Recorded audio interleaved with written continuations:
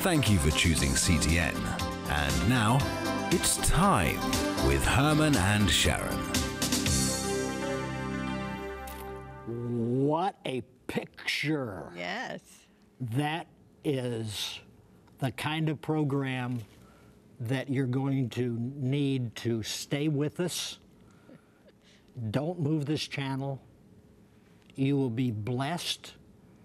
And you'll probably, in parts of this interview, have your mouth hanging open, because when I'm really amazed at something, I kind of sit with my mouth hanging open.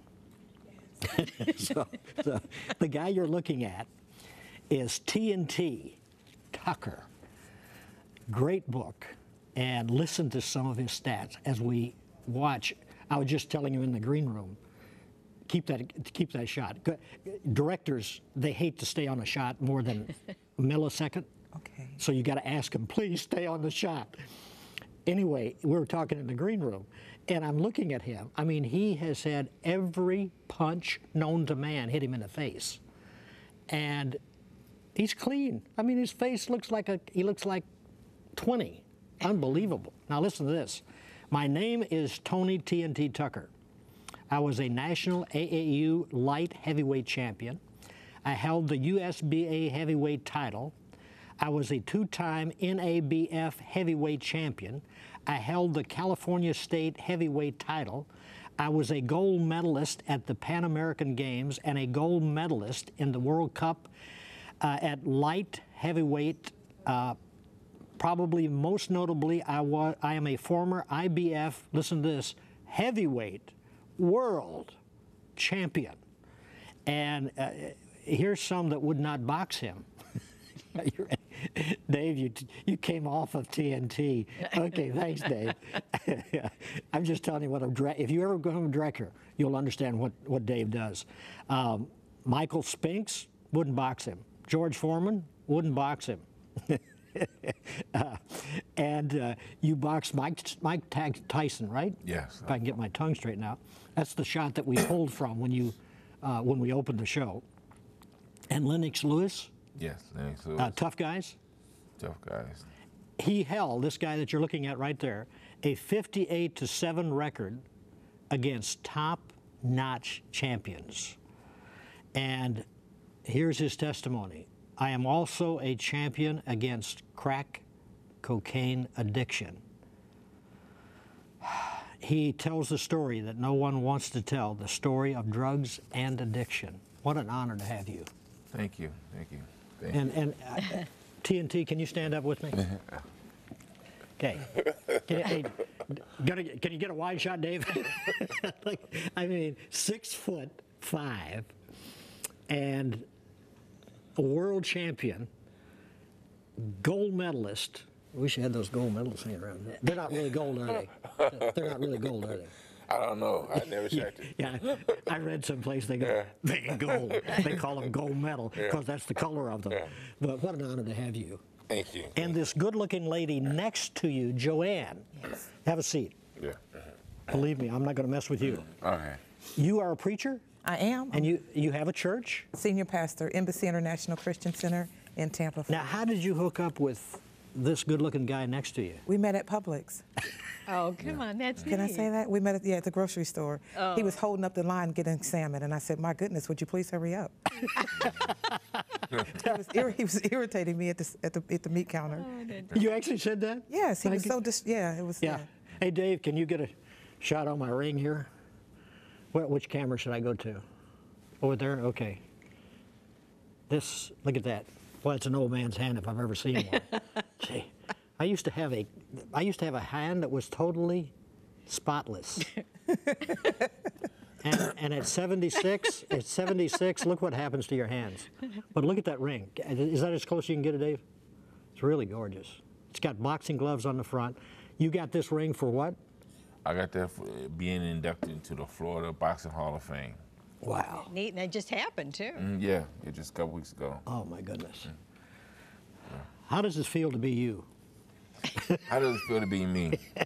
Right now, it feels blessed. I feel blessed. Wow. I feel real blessed that I was able to get through what I got through and still be here to talk about it. Now, you were born in Michigan. Yes, Grand Rapids, Michigan. What part? Grand Rapids. Grand Rapids. Yeah, let a good area. let me tell you the funny part about that story here. My dad was my trainer because he was a boxer. Yeah. And my dad trained Floyd Mayweather Sr., who in turn his son, Floyd Mayweather Jr., who's considered the best today in boxing. Did you see that last fight he did? The Pacquiao? Yeah. Yes. 100 million? He changed the game. They paid him $100 million. What was the most you ever made at a heavyweight fight? Not $100 million. Yeah, I know. I know. Don King was my promoter, though. See, the difference. Don King took most of the money, though, didn't he? Oh, of course, he definitely. You know, that's the thing with Floyd Mayweather is that he promotes his own. He promotes himself.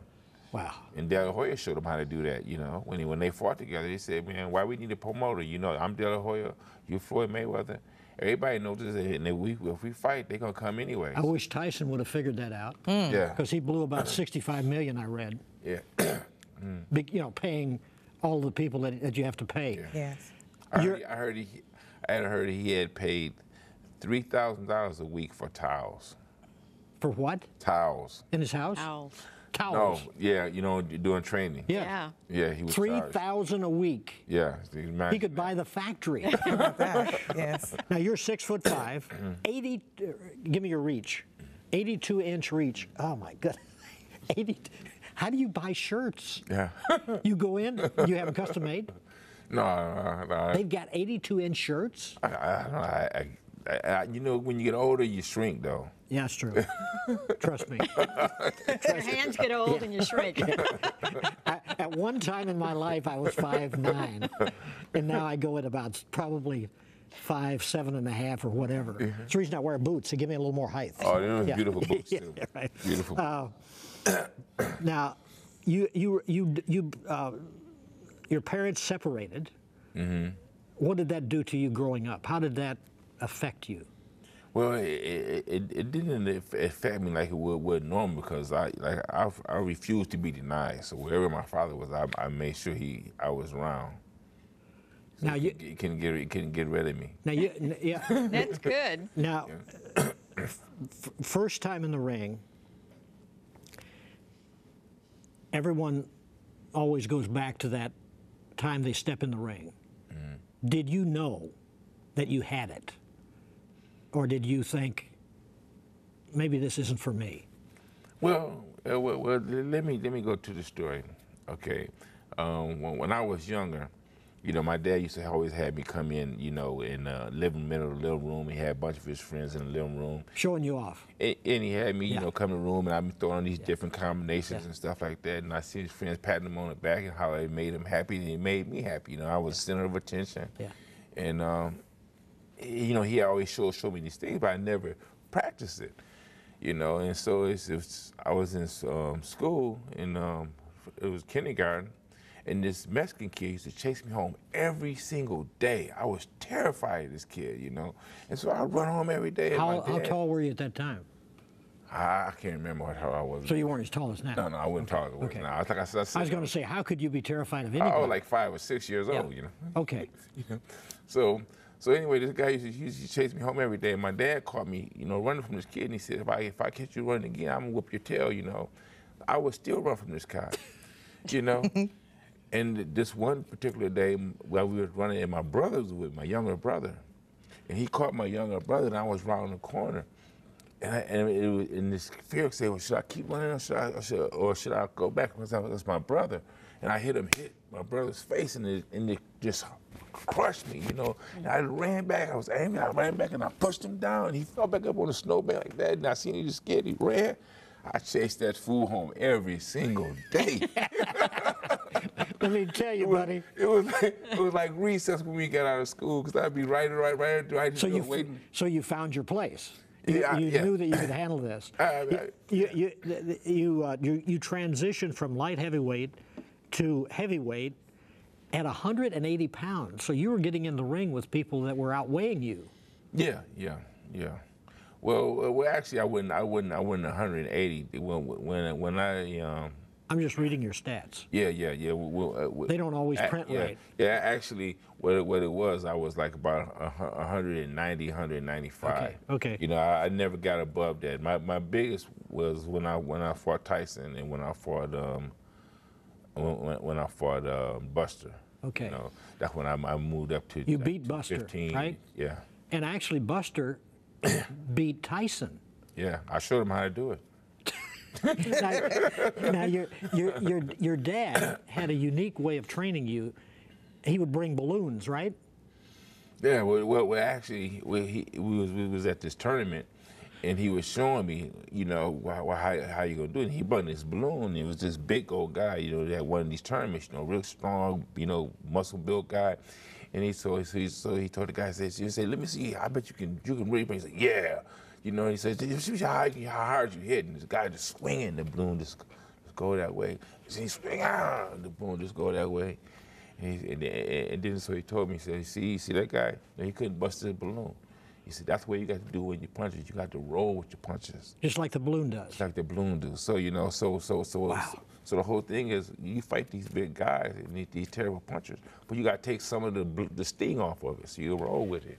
Mm-hmm. You could do 1,000. I hope this stat's right. If it's not, correct me. Yeah. 1,000 push-ups a day. Did you get that? Did you get?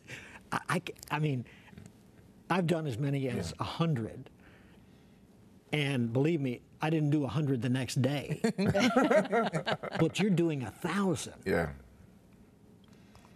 I mean, you must have been as hard as a brick wall. Yeah, I mean, I was a heavyweight, you know. See, one thing you have to understand is in heavyweights and lighter weights, as a heavyweight, you have to be able to punch. So I had to build up my strength.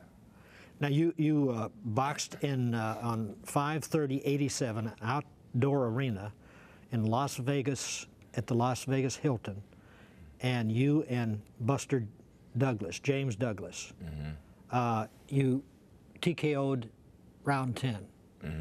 Buster, what happened?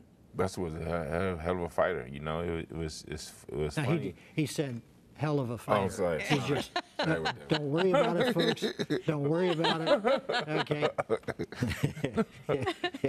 He was a good fighter. He was a good fighter. You know what? He really was. He really was. Yeah, he's a good fighter. And the thing about that is that Buster's dad trained him, and his dad was a fighter. Wow. And my dad trained me, who was a fighter, you know, and that was the dramatics in that fight, you know. Both our dads trained us. Yeah. And you sparred together. Yeah, and yeah, before we fought, we did spar together. We sparred before. I knew he was a good fighter. Even when he fought Tyson, I knew that they may see an upset. Now, were you ever? Because I get scared when I go places to speak, or you know, scared TV. I'm just scared all the time. I live scared. But were you ever, when you climbed in the ring and you looked over at the guy? I mean, you had trained constantly. Were you ever scared when you looked at him? No. I don't know why. You know, I wasn't. You more think about what you need to do and what you look out for. You know. That's why if you're like you did for yourself, train every day. Yeah. I mean, rigorously. Yeah. That's when you were scared, when you didn't do that. That's it. Yeah. Yeah, I've heard that when they say they missed a day of training. Yeah. That's when they walk in the ring scared, even though they had trained 7 days. You know, that one day sticks in their mind. Yeah. It's amazing. Yeah. Now, did you enjoy boxing, or you just enjoyed the money? I enjoyed the attention that I got from it. Okay. And what it done for me, and what it did for my dad, because I was a daddy's boy, you know. Yeah. And Now, you and your dad had a conflict, though, didn't you? No, we didn't have a conflict. You know, he was in some things that he had to deal with people that knew more than he did. Yeah. You know. And he wasn't. Some of those would take some money, more money than they should. Say that again. I say some of those people your dad counted on took more money than they should have. Oh yeah, they always do. And that's how boxers, like Tyson and others, end up where they make millions and they end up with a goose egg. Well, it's like this. We train every day, you know, to be good fighters. There's people that train every day to be good, you know, money thieves. Yeah, yeah. That's how they make their living, stealing money. Yeah. I'm going to ask Joanne a couple of questions here. 'Cause I'm intrigued about the Publix thing. So, you know, you meet at Publix, and then you're aggravated at him. Yes. But yet here you set Yeah. friends, and you helped write the book. Yes. So how did that journey go from the Publix? We met at Publix, and I think Tony told me who he was, and he said, look me up.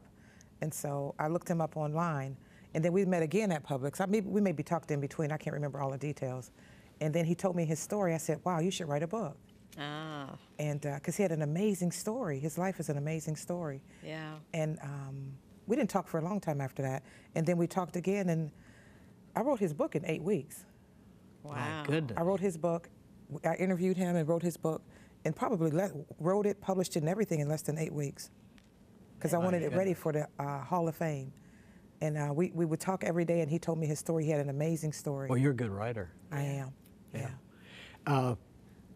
It's interesting that I love this statement in the book. I couldn't even protect myself from myself. When you started on drugs, cocaine, the downward spiral. Yes. Yeah. And I get a kick out of this one time you're in the hotel room, you're all drugged up, and this is the quote from the book. The sound of sirens were blaring from the street below as helicopters whipped the air while hovering over the hotel. And there's an expletive, you know, I won't say what he's got in here anyway. I thought to myself, I'm busted. Let me lie here for a few minutes and see if they go away. Another word. No, they're coming to get me. I fumbled my way to the bathroom and flushed all of my drugs down the toilet. Probably thousands of dollars of drugs. Yeah.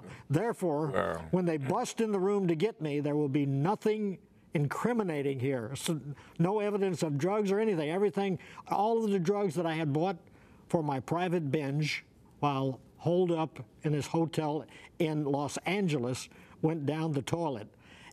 And then he finds out they're not busting his door down, they're not coming. So he goes down, and here's all these sirens and cop cars and everything. It was the Rodney King riots.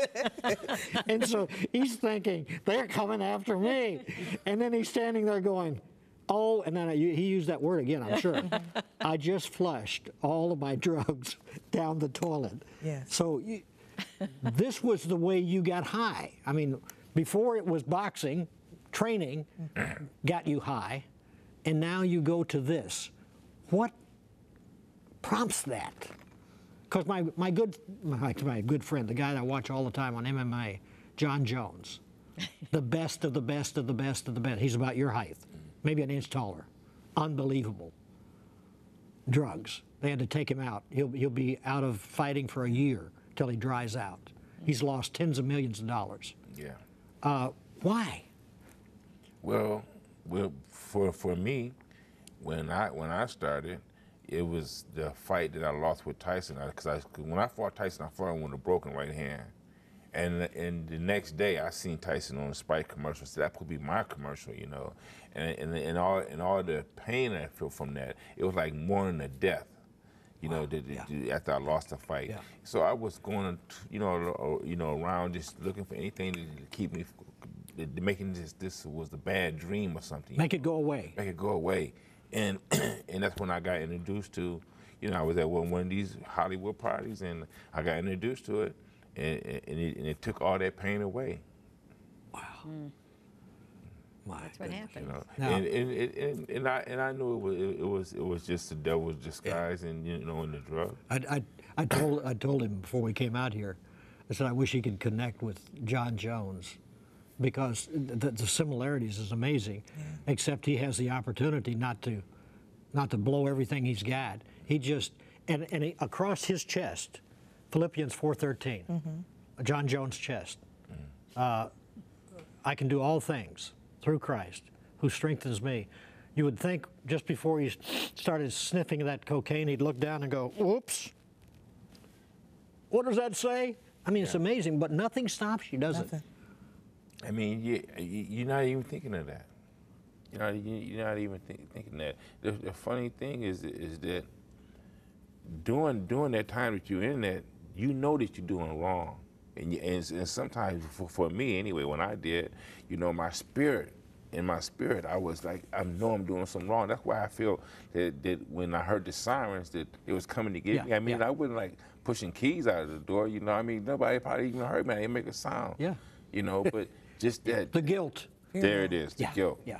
How many times you been married? Married? Once. Once. Still married? No.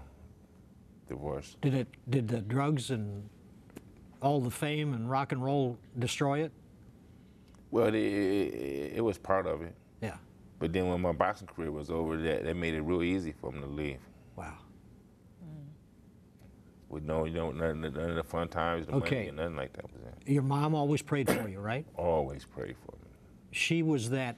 I mean, Joanne, you got to say this from the pulpit, I'm sure, many times. Yes. Moms never stop praying for your never boy. Stopped. And his mother, I met his mom, and his mother loves him with a agape love. She loved him through the whole process. And even in the book, how she was always there for him. Yeah. No matter what, she loved him. In his lowest and darkest hours, her love was always there. You could have killed yourself with drugs. That's Yeah. what usually happens. Yes. Yeah.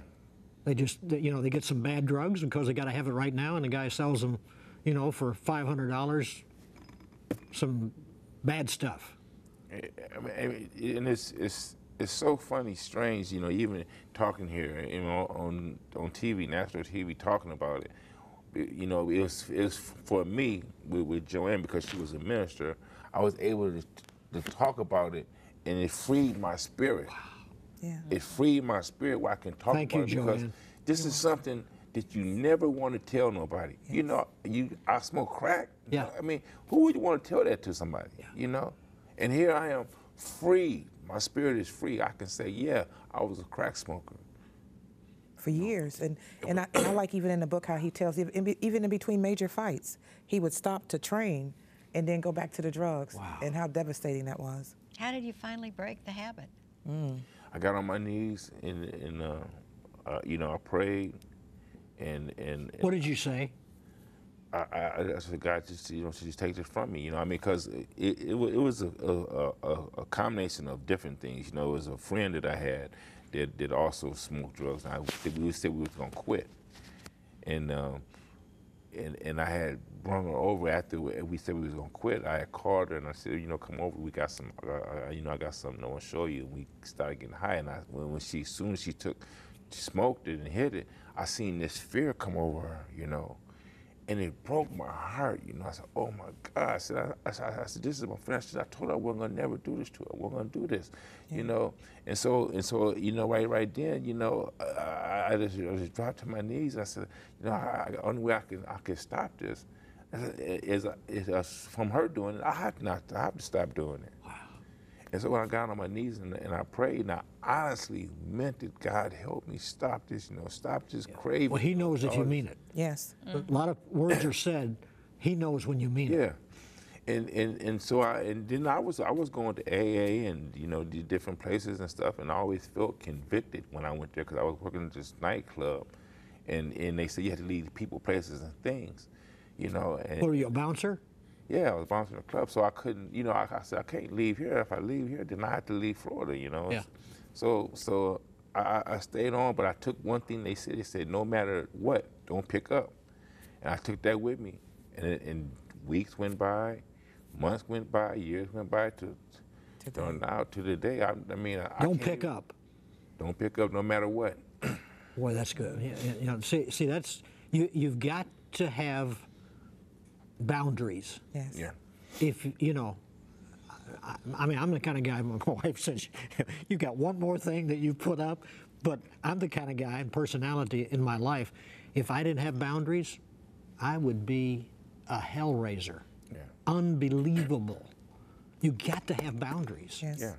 But that whole thing, it left me though when I sat down and prayed with me, because this thing used to come over to me like doing after fights. You know, I mean, I just had this fight or won the fight or whatever it was, you know, and it'd be like this cloud over me of boredom. You know, I just bored, you know, and just had to do something. This thing just called me out there, just, you know, go out there and get that and get this. The craving. That craving, and I went out there. You know, I just couldn't fight it. Joanne, that camera right there. Yes. Share Christ with somebody watching. Absolutely. If you're watching today and listening to Tony's testimony, we want you to know, no matter what you're going through, Jesus Christ is indeed the answer. It's really that simple. It's not complicated whatsoever.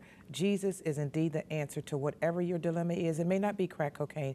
It may be some other type of addiction or something else you're battling with in your mind or in your heart. But I want you to know today that Jesus is the way, the truth, and the life, and certainly the answer to whatever you're struggling with in your life today. Tony and myself are witnesses to the power, the delivering power of a true, living, and loving God. And that's absolutely the only way. And I would admonish you today to just ask him into your heart, to accept Jesus into your heart. Pray with him right now. Would you do that? Father, in the name of Jesus, all the people who are watching this show today, Father God, I pray right now, Lord, that you touch their hearts, that their hearts are open to you, Lord, and that you begin to minister, to pour in your love, and that they have an understanding that you are the only answer to everything that they have need of, Lord God. And I just thank you, Father God, for open hearts, receptive hearts today to those that are watching this broadcast, Father, yes. and that you begin to minister to your love, your healing, your delivering power right now, Father God, in the name of Jesus, and that your Son be glorified as he's exalted on this show today and lifted up, Father. And we give you praise and honor and glory for it in the name of our Lord and our wonderful Savior, Jesus Christ. Amen. Amen. Hallelujah. Did you make a decision today? As Tony says, and as this book, by the way, the website has been up so you can order it. Right there it is on your screen. Get the book, read it. It will challenge you. Yes. And it will give you the understanding that no matter what you're going through, no matter how low you think you are, Yes. you have to reach up to touch bottom. You may be that far down. You know what? Jesus Christ is still the answer to every need you may have. Yes. Nothing is impossible with him. Are you kidding me? He made the universe. I mean, he made you, every cell in your body. Every time you breathe, he knows it. He knows every detail, the Bible says, of your life. That's pretty significant. Let him control you. You're letting everything else control you? Give him control and watch what happens. God bless you. Bye-bye.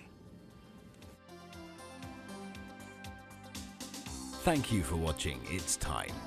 If you have recently made a decision for Christ, Herman and Sharron would like to hear from you.